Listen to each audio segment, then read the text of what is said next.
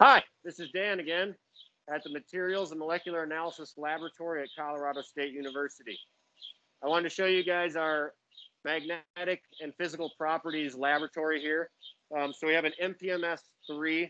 This is a brand new system we just had installed in December. Has lots of bells and whistles, lots of options.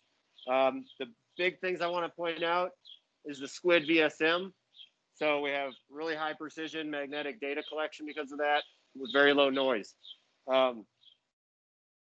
This machine can go from 1.8 Kelvin up to 400 Kelvin. So you do magnetic moment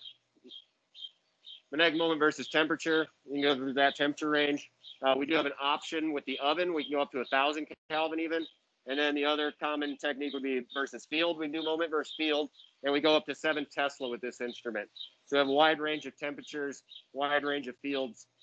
So you can get really good magnetic data here.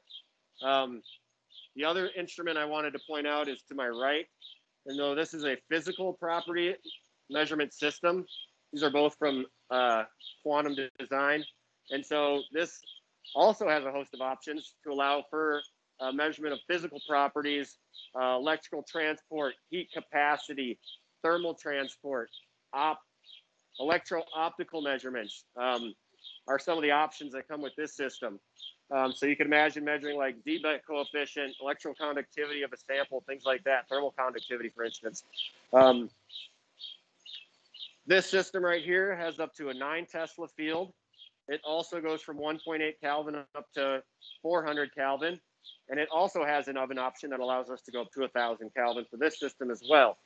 So between these two guys, there's a whole host of measurement options here, both physical and magnetic, that I just wanted to sort of point out really briefly.